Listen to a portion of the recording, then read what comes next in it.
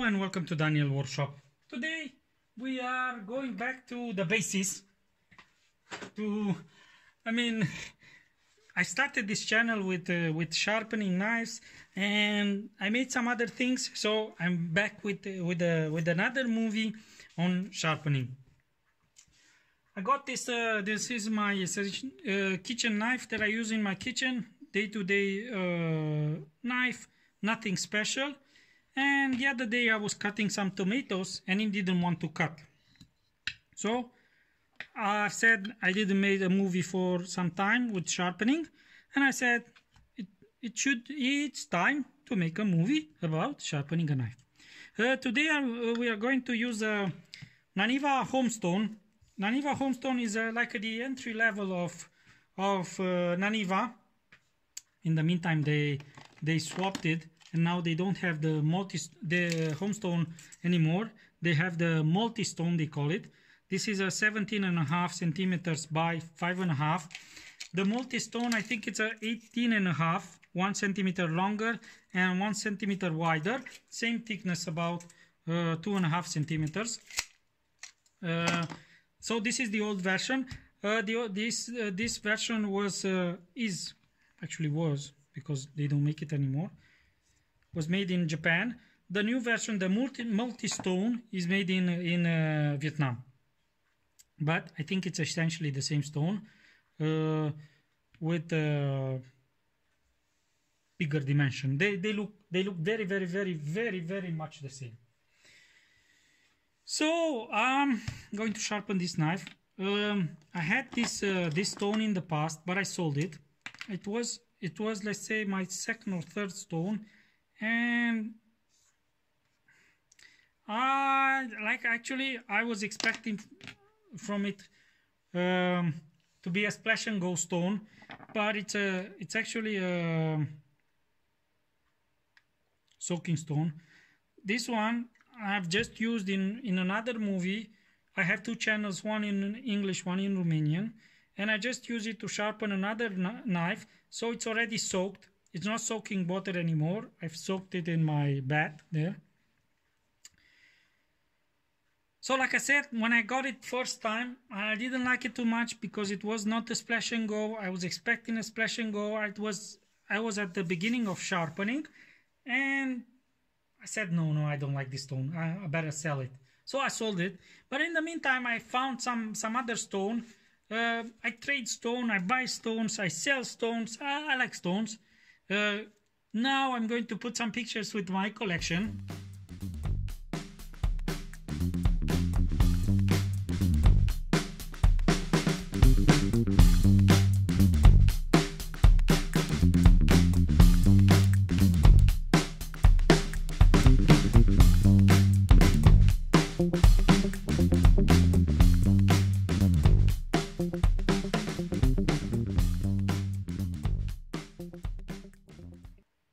So you saw my collection of stones. This is my personal collection. I have various stones, so I buy, I sell, I trade, I swap, whatever. I like stones. I don't like knives, I like stones. So we'll be using this stone. I look on YouTube. I didn't find too many movies about this Naniwa Homestone. What I saw a movie with somebody that had it cracked. And I think it happened because I know this firsthand from a friend of mine. He called me one day and said, "Oh, I have a big problem." I said, "What happened?" "I have my Naniwa Superstone. I left it in the water, the 10mm one. I left it 10mm thick. I left it in the water and it got warped." So I said, "Wow." And he asked me, "What should I do?" I said, "Buy another one." I said, No. So what he ended up doing, he put that stone on a piece of glass, and he put a bucket of water on top of it, full of water, with water. And till second day, he told me that the stone got flat again. And then what he did is, and what I recommended him to do, is to take a piece of glass, same dimension with the Naniwa, and glue it on the stone, on the glass. Glue the stone on the glass. I have also a movie with that. And like that, the stone becomes thicker so you can use it more, but also you won't have the problem with warping. But let's get back to sharpening. So first thing is first, like I told you in the past, I use a marker. So this is not a instructional movie per se. It's a movie with what I do in my workshop. So treat it as it is. I'm not a specialist. I'm just enjoying sharpening. So let's start. One thing I want to tell you about this Naniwa Homestone is, if you put your hand on it and you feel it, it's not easy to understand which side is the coarse and which side is the fine side. It's actually 1000 with 3000. The red one is the 1000, the coarse, let's say, and the brown one, light brown, let's say, is the 3000. But if you compare it with another stone that I have, this is a Misarka stone, German made. It's a FEPA 500 with FEPA 12,000, which is a 1000 with 4000. By touch, you don't have to read to understand which is the coarse side. Same thing with this Naniwa Superstone that I have. It's the 800 with 5000. Let's say also here you can feel that this reddish side it's coarser than the blue side, but here it's not that obvious. So let's start sharpening.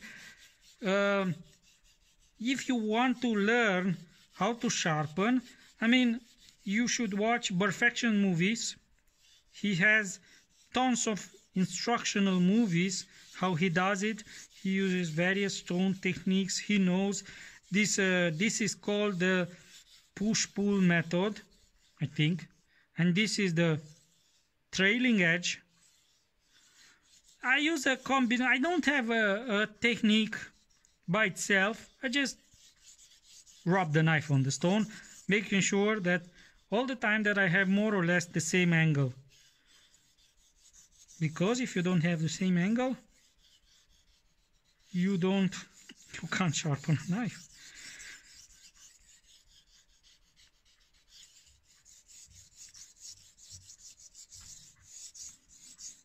So the stone is not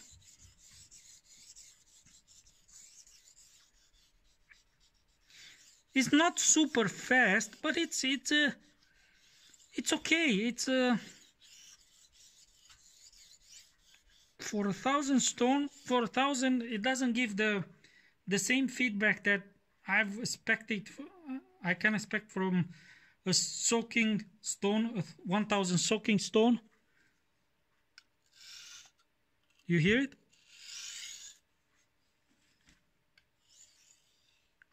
The noise is quite different. It's a little... Usually the soaking stones are just bounded abrasive powder. They don't have anything in it. It's just the abrasive, which is put together with water, I think. And it's cooked at very high temperature. So at very high temperature, the abrasive material, usually silicon carbide, or not usually silicon carbide, actually it's more in the silicon carbide was used in the past and is more used now in the, let's say, in the oil stone. Aluminum oxide.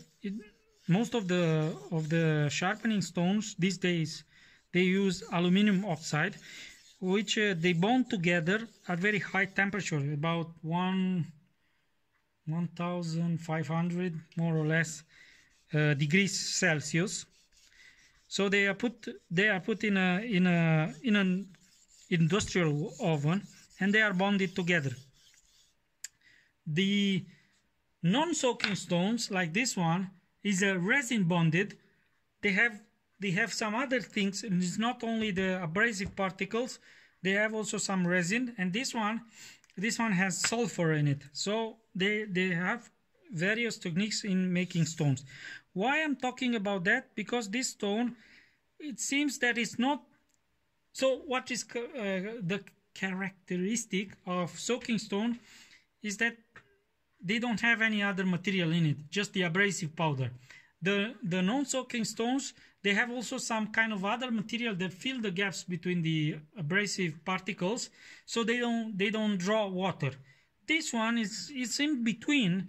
It's a soaking stone, and I think they put some other thing in the stone, not only abrasive particle, but I think they use also some kind of resin or something. The stone is medium hard and also medium fast. Quite okay.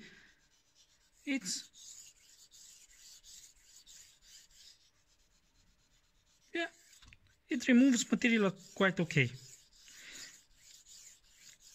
I'm also trying now to make a shallower angle than the knife, because I was talking with somebody on a Facebook group, and he was saying that if you sharpen a knife to a shallow angle, surprisingly the edge lasts longer. And I'm going to test this. So when you change the angle of the knife to a shallower angle, actually, it takes longer time to sharpen. Actually, to raise a burr, not to sharpen, because once you have a burr, you know that you hit the apex of the edge. So okay, I got the burr flipped on both sides. Now I'm going to do trailing edge, I think it's called, and I'm going just to flip the burr from one side to the other. I don't know about you, but all the movies that I watch with sharpening are quite boring, except Outdoor 55, I think it's called, the channel. His name, the guy names is Alex, and it's a very, very funny guy. I mean, he put plots, twist in the sharpening. He's not only a sharpening guy, he's an I don't know the word. And I want what's the word? Entertainment guy. Yes, he's an entertainment guy, and his movies are also some funny. So yeah, just look for the guy and watch his movies. They're quite nice. Some of them, yes, they are quite nice. Especially one with when he tried to sharpen a ceramic based knife. I tried it too. It's a bitch to sharpen a ceramic knife, and his movie is very, very nice. Yes, it's nice. Just watch him. Thinking about the movie, and I laugh now because it's nice. Okay, so more or less I'm done with the 1000. We'll be moving at 3000 side, and I'll show you something that I don't like about the combination stone, and it's not only this, any combination stone. See, when you sharpen, you have water going down, and you contaminate the finer side. So every time when you move to the finer side, you have to clean the finer side very, very well, because you might get it contaminated with the harder side, and then your edge will not be fine.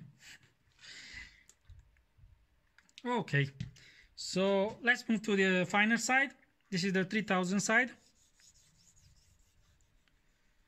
and comparing with the other one, yeah, you can feel it. It's a finer. You can feel it with the knife. Now the knife is just gliding.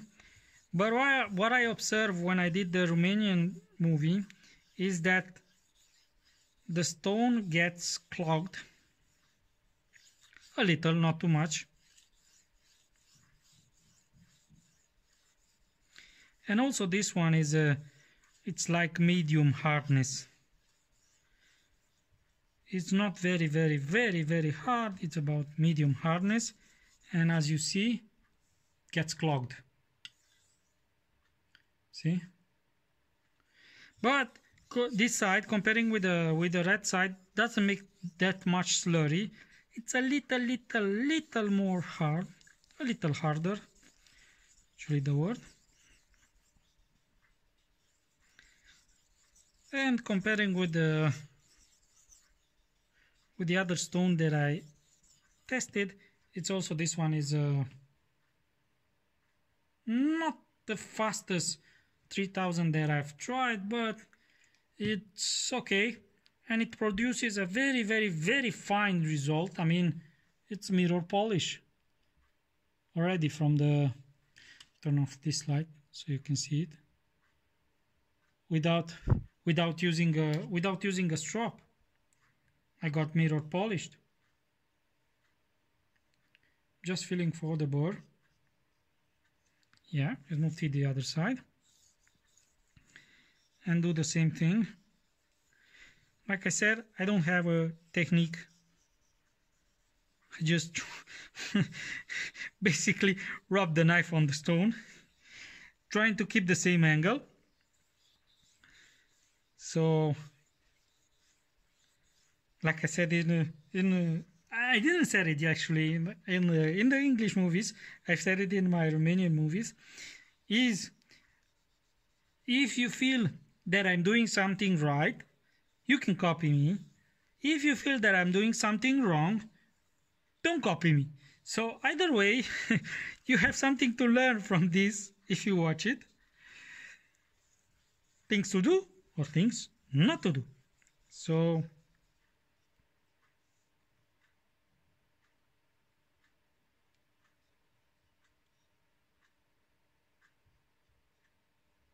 I didn't flip the edge yet on this side, so we'll be doing about 10-15 more passes, and then we'll go to alternative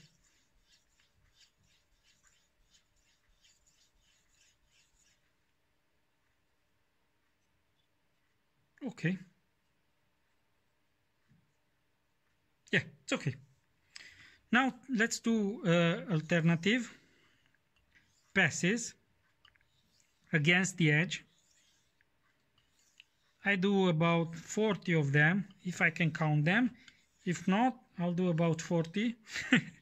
Either way, I do 40. I think I did 7, 8, 9, 10, 11, 12. It's very hard to count and to speak, so I'll try to count and to speak, and I'll stop at 40, and you count it and see how many I have.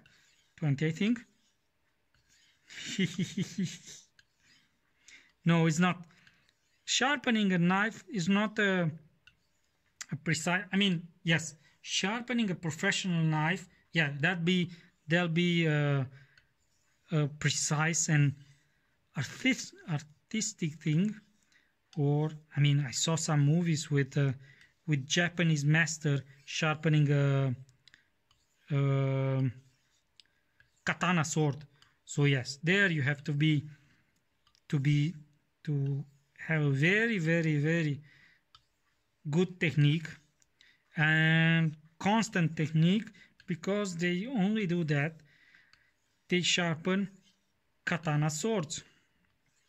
So and what I saw in these movies, I think I've made about 30 passes. What I saw in these movies, they hold the sword and they rub the stone on it, and of course they use natural whetstones.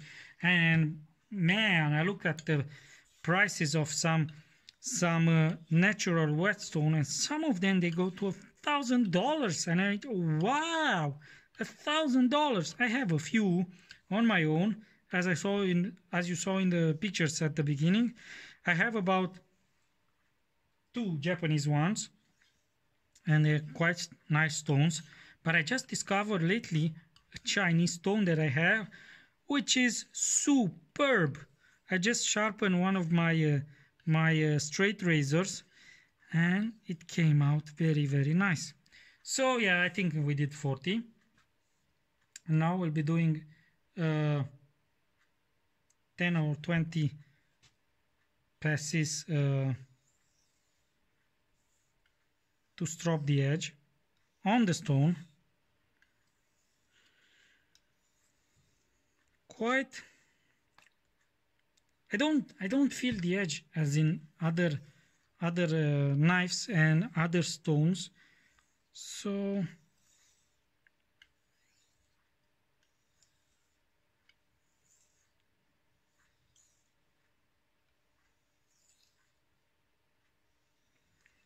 I don't like the shape of this knife too much because I have problems here with the tip in traveling on the stone, but does a nice job once it's sharpened.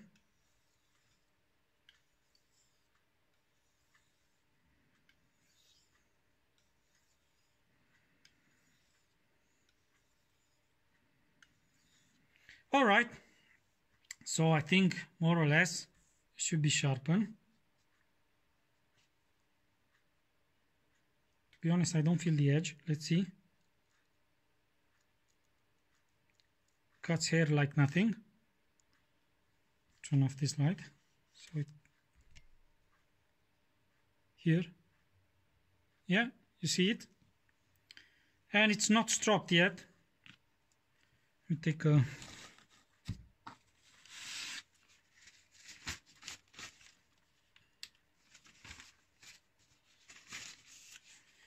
okay, let's see it on the paper.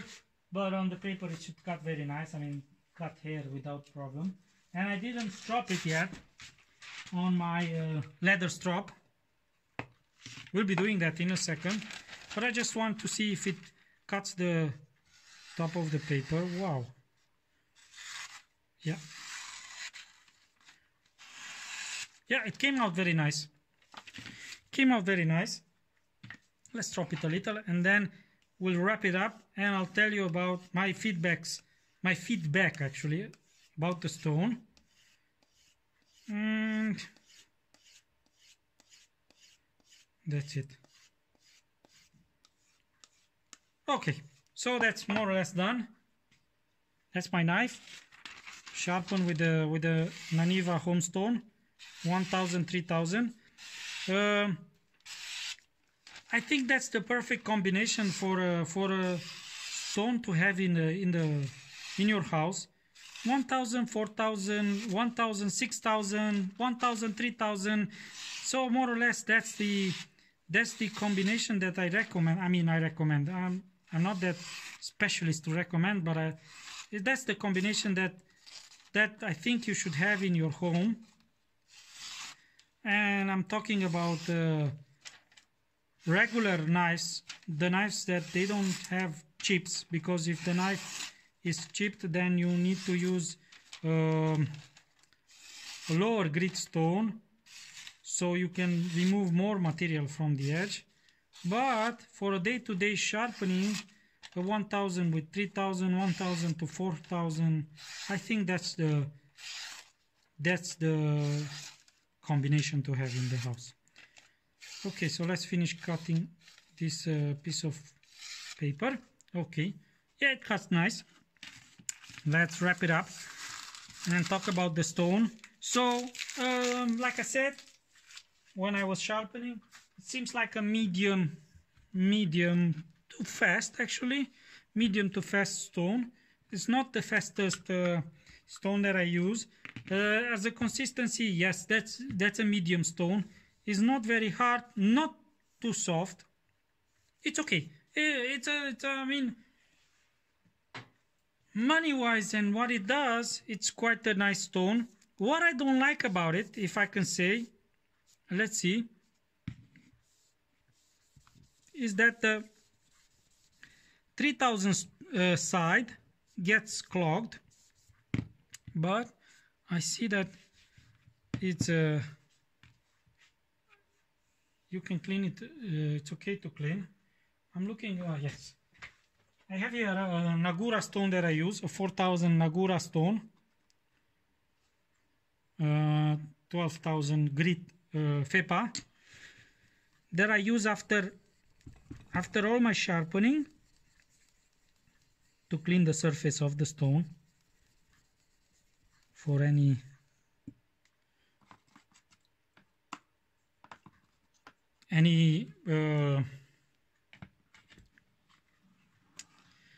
wow, I have a brain fart.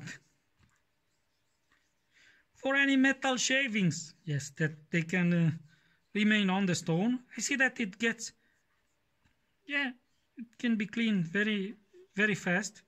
So, to be honest, it's quite a decent stone for the house. And soaking wise, also the Chinese ones are pretty close to this one, but the Chinese ones are a little faster than this one. But the fine side of the Chinese is not leaving such a mirror polish. It's a little hazy. So that's an advantage on this Naniwa stone. It should be. I mean, it's Naniwa. Naniwa makes very nice stones. So more or less, this is the movie with the Naniwa 1000, 3000 Naniwa Homestone. Let's not forget about 4 things that I told you in my previous movies. Subscribe, bell, like and comment. Any of them will help my channel grow. And if you have questions or if you want to see any of my stones in action, just leave me a message and I'll try to see when I have time to make another movie. So till next time, have a nice day and nothing. That's it. Goodbye.